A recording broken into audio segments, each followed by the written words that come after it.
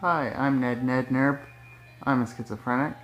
One of my viewers on a recent video asked what some differences are between major depressive disorder and psychosis and schizophrenia. Well, first I'll talk about some similarities. They can be full of despair, full of transitory and deep emotions, and there can be some hallucinations and lack of self-care that goes along with both situations in certain moments. And but the differences are that psychosis and schizophrenia have more to do with cognitive and perceptual disturbances, and major depressive disorder might have more to do with mood and affect and living patterns.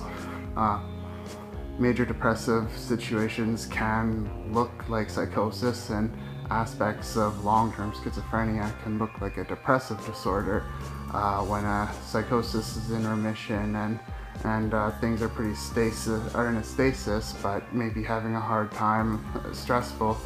I do have depression-like symptoms. I have despair, I have anxiety, I have affect issues, but major depressive conditions maybe don't have very much delusion or preoccupation in the kind of sense particular to schizophrenia.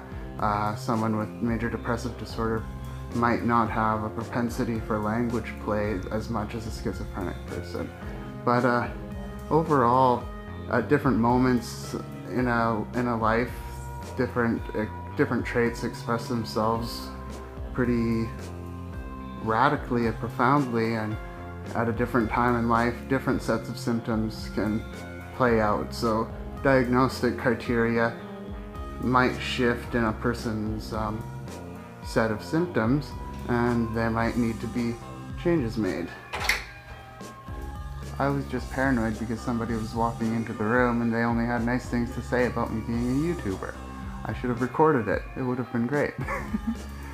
Anyway, that just goes to show my paranoia and anxiety and stage fright are pretty profound in that situation. I just like froze up. I lost my train of thought, kind of, and major depressive situation might be a bit different.